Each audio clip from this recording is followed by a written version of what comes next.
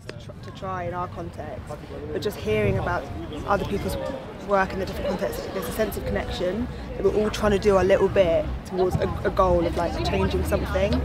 And yeah, it feels quite inspiring, I guess, to be part of that broader mission. To hear about how it's used in relation to like climate change, I thought was really interesting and really insightful.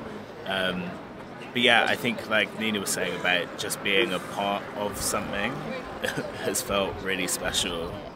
You feel like you've taken some action. Like. Yeah, you're taking action. Yeah, exactly. I suppose it can feel so overwhelming, and I definitely think I'm going to come back more confident in my position. That here we're in like a kind of similar place to lots of people, aren't we? Like in this kind of struggle and feeling a bit like overwhelmed by the enormity of the problems that we want to kind of address in our work. And actually going back, even though we're maybe a bit more isolated and don't have a lot of allies in the same way, we can hold those values and ideas a bit stronger. Like, well, no, there's other people around the world doing this stuff actually, and this is a thing.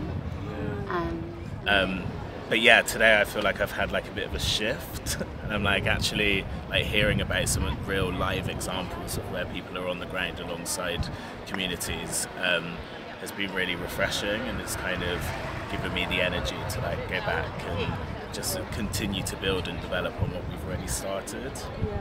I think there's something as well about having that experience in somewhere that's hot and beautiful, and it's like been a great week as well as all the learning. I think, I don't know, obviously our work can burn you out, and I feel refreshed both kind of like intellectually, but also just like, yeah, connecting with all of the team and having a drink in the sun. It's been, such a lovely experience to kind of all bring together, I think.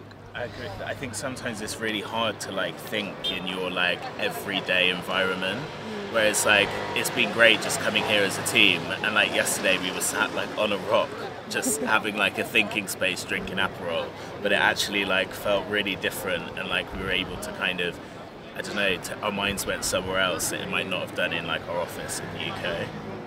Having the hard conversations, right? Having the hard conversations, but in a much nicer place. Yeah.